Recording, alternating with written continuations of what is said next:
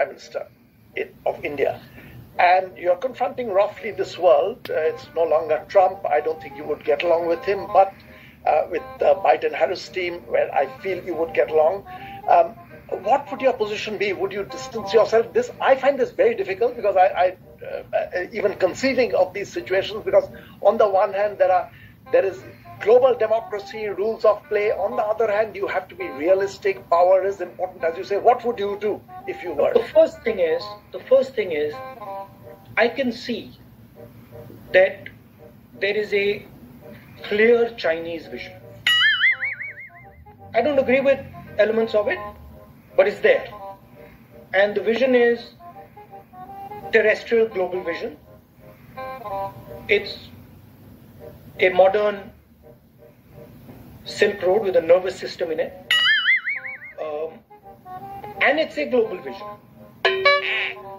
The United States requires a global vision. We are a friend of the United States, but I don't see that global vision. I think India has a role there in creating a vision, right? Creating a strategy. It's not necessarily a confrontational strategy.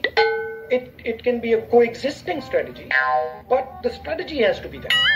And currently the strategy is not there, right? The conversation that the United States has with India is basically a conversation about the military aspects of it. That's not going to cut it. That's not a vision. That's not even a strategy. That's at best a small piece of a strategy.